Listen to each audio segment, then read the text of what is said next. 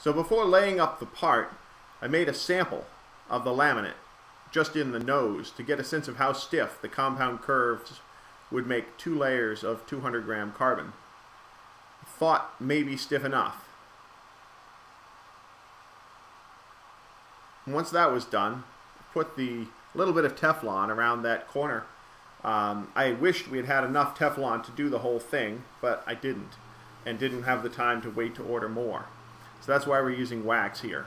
Surface finish would have been a lot nicer, and there would have been fewer pinholes if I managed to have enough Teflon on hand to make this work. But I'm putting one last coat of that Rexco High Temp wax, really rubbing it in, and then moving on to prep the core. And engineering gave me this sweet drawing, and so I cut the core. This is 5mm Gurit Corecell M80, which is about 5-pound foam, and it has perforations in it every 50 millimeters that came from the factory. And the bit around the nose was thermoformed the quick and dirty way here, and I tidied up all of the edges with a 2-to-1 taper. And from there, started preparing the process materials for vacuum bagging. Here is the breather with P3 release film getting spray glued to one side of it. This is a nice way to do that. And then preparing the peel ply, just making a neat kit of that. And this is just regular nylon peel ply and a pretty dull pair of scissors. It's nice to have all of this kitted so that it's easy to go on and makes the bagging smooth operation. And I'm doing the sealant tape on the bag, which is a great thing to do for any bag that's you're either doing by yourself or where you're in a hurry. It's a nice way to solve a problem early on. And now we're going to finally get to cutting some carbon. Having the carbon laid in the mold like this, just gentle, it's just taped around the edges. I start in the middle with some 5-to-1 mix West System resin. This is a room temperature cure, very basic epoxy, and work from the middle with the squeegee very gently, wetting out the material and sticking it to the mold. Try and keep the fiber smooth and not let there get to be any wrinkles or skewed fiber. And I'm working the back panel by itself before moving on to the front end of it. And I work the epoxy up the side with the squeegee, tacking the material down to the mold as I go. And this is probably enough resin, but I'm really making an effort to limit how much resin I use. There's a pretty basic process here, but you can get decent results compared to more expensive processes by being careful to limit the resin you use. And again, it helps that this is a very simple laminate schedule and a simple shape. So it takes a while. I think I'm using slow resin here just because it's a good hour of layup. And it gets more complicated up in the nose part of the vehicle shell where you have compound curves, and after I get all the simple part tacked down, I'll work up there tailoring the nose so that it comes together sort of neatly. I end up wrapping it around and making a joint on the center line. If this had been a clear finished part, I would have been fussier about this, but we had just learned earlier that it was going to get painted, and so the pressure was off in terms of making the carbon weave pretty. So I just patched some pieces in and finished wetting out the inside skin and made sure it was all well saturated before starting to fit the core. Here's the core mostly in. The side panels are hanging off of little foam blocks. You can see a couple of them that are 5-minute epoxy to the panels. They just hang over the lip a little bit and help things stay so they don't slide down into the mold. The center line core strip is just laying there, and the ones at the back and front that I'm fitting, and a little bit of fitting on the job. But that all gets laid in. The compound curve areas are not cored because the curvature gives them enough stiffness, hopefully. So now the second skin is going in, and just laying full panel across the whole thing, no slip joints.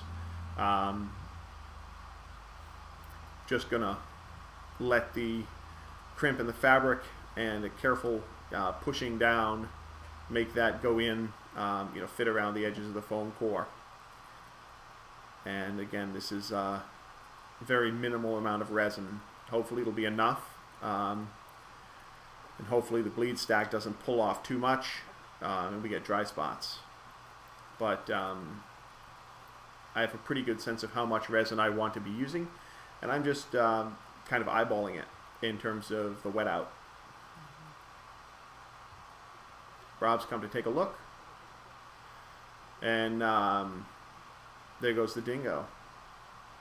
So squeegee that all in and make sure it's nice and tight into all those radii where there should be slip joints but aren't. And then I'll move on to the forwardmost piece, which will be tailored again on the center line. The orientation of the fiber is roughly 0.90 to the axis of the vehicle. It makes everything simple, and it's less likely to be warpy. Wetting out the foam here just with straight up resin. There's no filler in any of this resin. Ideally with heavier duty core and or thicker laminates. The core would be bedded in a slightly filled resin just to save a little bit of weight and keep the resin from draining out. So here's the carbon up front. I'm going to bring that in, and once I get it fit as much as possible, I'll cut that center line, but I want to leave extra fabric to play with, some kind of sleazing it in there before I cut it off. And I think they'll end up being a patch. Those two sides will butt on the center line, and then there'll be a single patch that a couple inches wide that covers that joint.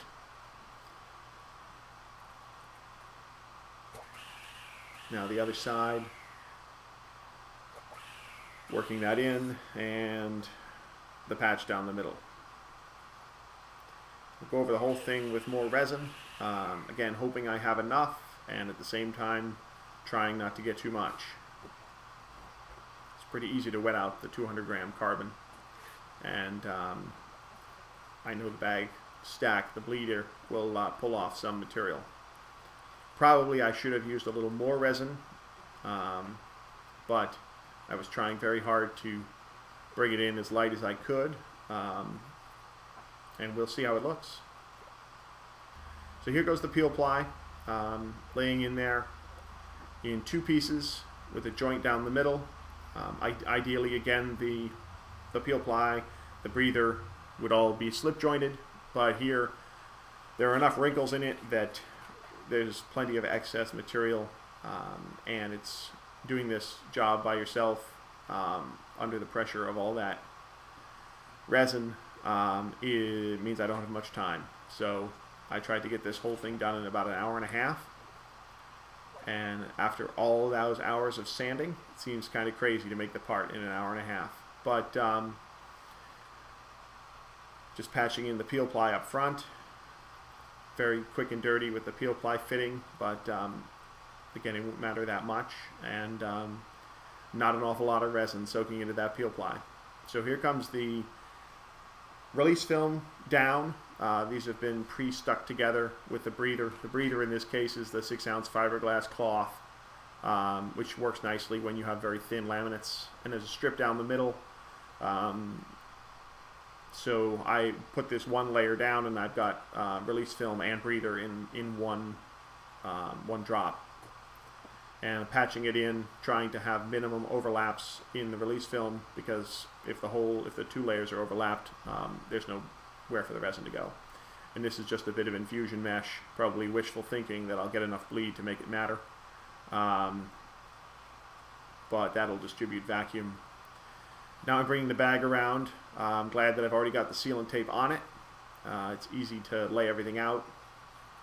Don't have to worry about making pleats in place. Just spread the bag out, tack the corners, and work my way along.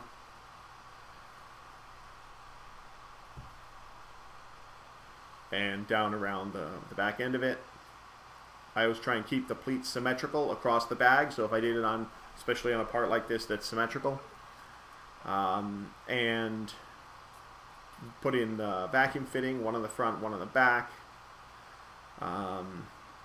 trying to make sure we get enough flow, but at the same time keep those fittings out of the way of any potential wet resin. The pump we're using is a dry rotary vane, probably pulls about 25 inches of mercury, but it's a pretty heavy duty one. It moves a lot of air, and this came down pretty quickly, and working the tacky tape around to make sure I've got no leaks, and hoping I get a little bit of resin bleeding into that.